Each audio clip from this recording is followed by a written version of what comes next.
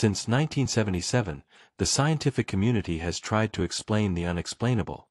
A signal from deep space, picked up by a radio telescope in Ohio, broadcast on the 1420 MHz frequency, the very same used to search for intelligent life. It lasted only 72 seconds and was never heard again. The astronomer who saw it wrote a single word beside the printout: "Wow." Since then, other mysterious transmissions have emerged, but none as strong, clean, and direct as this one.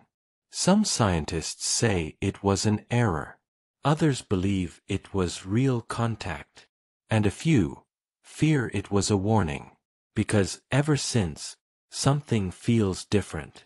Frequencies once silent are now active.